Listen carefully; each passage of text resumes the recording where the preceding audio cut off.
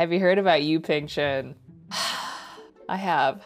I have. Have you guys all heard about Yu-Peng Chen? Do I have to break the news to anybody? He's gone. Well, he's not gone. He's not dead, you know. He's gonna make his own music.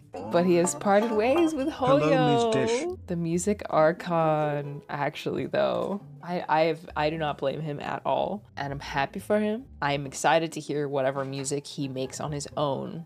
Unhindered, you know? But yeah, it's sad to lose him in the future of Genshin, you know? Why did he leave? I don't know. I don't know.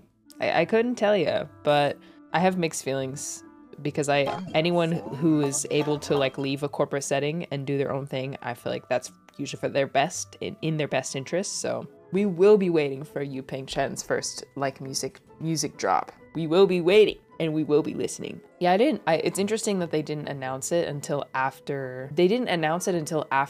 Fontaine released. It's cool. It's cool that he's able to like, he's so loved and so appreciated in the Hoyo community, in like the Genshin player base, especially. So I'm happy for him that he's like reached a point where he can go off and do his own thing. Yeah, super happy for him. Yeah, they definitely intentionally announced it after Fontaine released, because Fontaine is the first region that doesn't have, he was not in charge of the music. So I think they wanted to like mitigate the, you know, oh, Hoyo Mix is lost without Yu-Peng Chen. But clearly that's not true, because I've really enjoyed the music from Fontaine, at least so far. What was that about Fontaine though? Yeah, Fontaine was not composed with Yu-Peng Chen.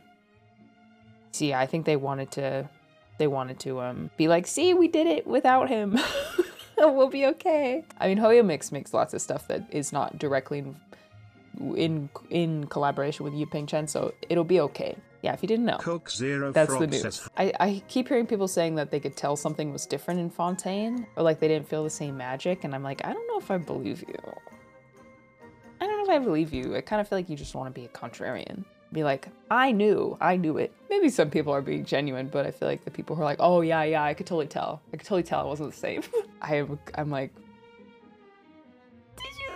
did you though? In your heart of hearts, did you really know that something was different? I don't know if I believe you. Yeah, I couldn't tell, but I'm not a music professional, so I should at least say that part. It's different. I mean, Simura was like insane. I don't know, it's also just a different style, so I feel like some people might be like, it's not, the Fontaine music might not be their style, but it doesn't mean it's better, worse. I don't know.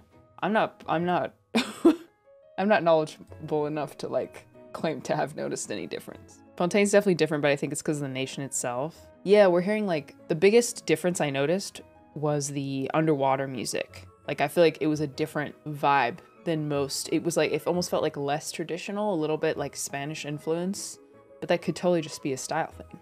Orchestral and classical musics are winning with Fontaine OST for real.